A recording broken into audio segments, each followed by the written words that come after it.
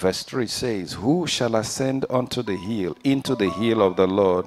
Who shall stand in his holy place? So God is looking for representatives.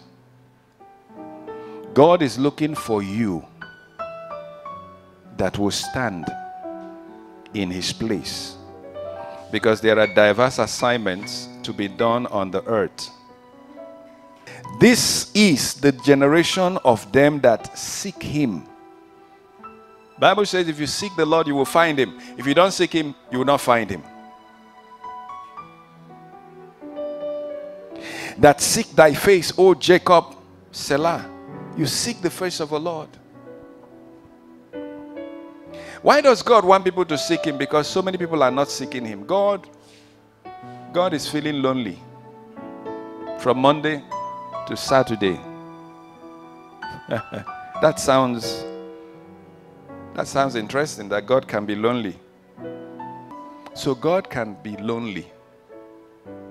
The Holy Spirit can be lonely.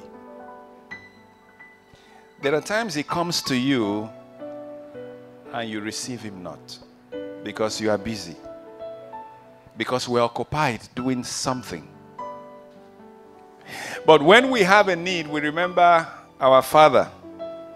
So God does not want people that use him and dump him. God doesn't want us to use him and dump him. God wants to use you and bless you. He came to his own, and his own received him not. Matthew chapter 6 verse 33. Matthew 6:33. But seek ye first the kingdom of God and his righteousness, and all these things shall be added unto you. Seek ye first. Seek ye first. Seek ye first. So we need to understand the kingdom and his righteousness.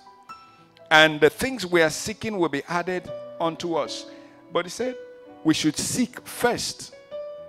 Let your life priority be to seek God first. You can seek other things, but seek him first. So when the kingdom becomes our priority, its impact becomes our reality. When the kingdom pursuit becomes your priority, its impact will become your reality. Your priority determines the decisions that you will make. Your priority will determine the decisions that you make. In other words, the things that are important to you will decide the decisions you make. You will make decisions about important things first before you make decisions about less important things.